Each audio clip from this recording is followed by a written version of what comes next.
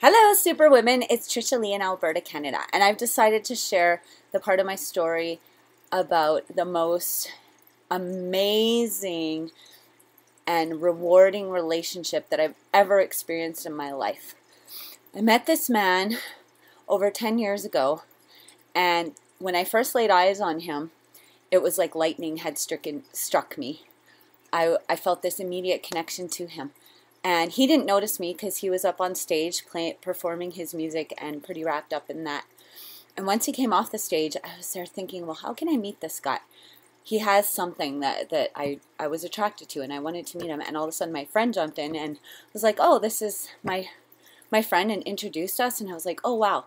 And the thing about him was, though, he was extremely overweight, obese.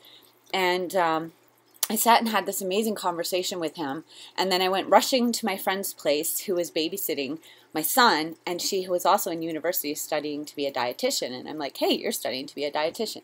I met this guy, but he's really overweight. What can I do to help him? What kind of diet can we put him on? She's like, forget about it. Only someone can change themselves. And then later on, he rented my dream home, a log house, and invited me to come live with him. So I was his roommate and good friend, and the whole time I was looking for Mr. Right, and I was sure he wasn't it because of this weight issue.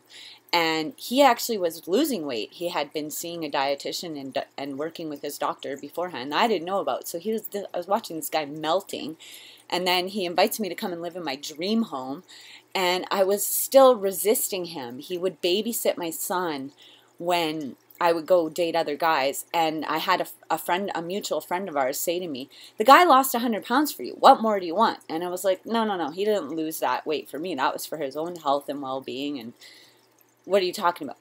And there was this moment, and he said to me, you are a god to me. And that was it. I was like, wait a minute.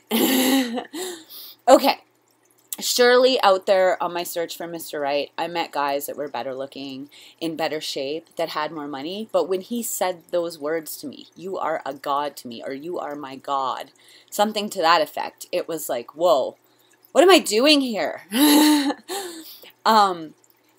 Of course I could find someone that was more what my ideal was as a partner in life.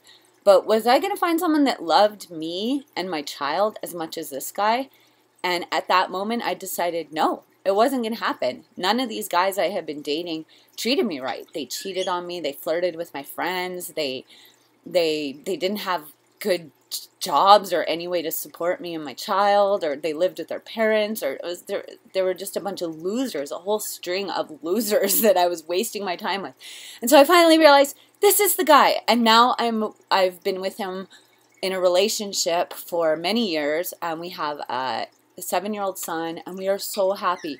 We have a combined vision, and it's just an amazing experience to be on the same page, to share a vision for a future with someone, and I just love it. So that's part of my story. Thanks for watching. Go out there, make it a great day, everybody. And if I don't see you in the future, I'll see you in the pasture or by the fish tank, or who knows where I'll be next, Orlando maybe.